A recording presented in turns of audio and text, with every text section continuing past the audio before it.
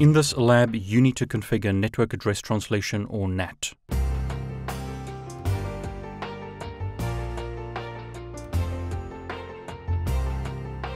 We've been told to configure the network as follows. We need to configure the router to get an IP address via DHCP from the ISP. So on this interface, you need to enable DHCP so that the router gets an IP address from a DHCP server.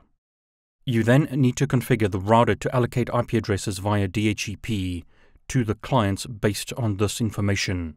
The network to use is 10.1.1.0/24. The default gateway is the router, 10.1.1.254. The DNS server is going to be 8.8.8.8.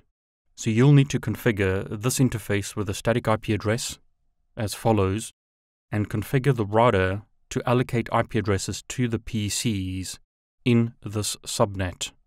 You then need to configure the router so that internal hosts can access the internet using NAT, or to be specific, Port Address Translation or PAT.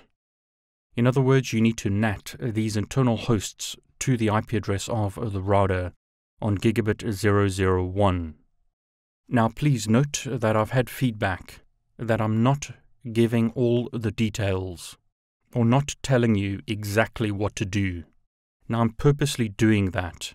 I'm trying to get you to make your own decisions about the best way to implement a network.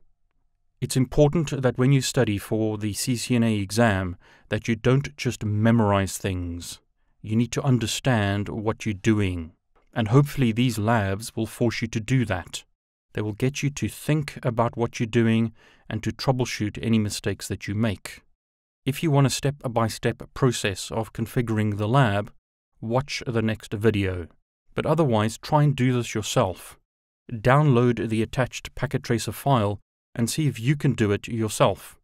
See these labs as challenges to ensure that you have the knowledge to pass your CCNA exam, but also to gain real-world knowledge that you can implement right away. So, download the Packet Tracer file, see if you can do it. Otherwise, watch the next video where I complete this lab.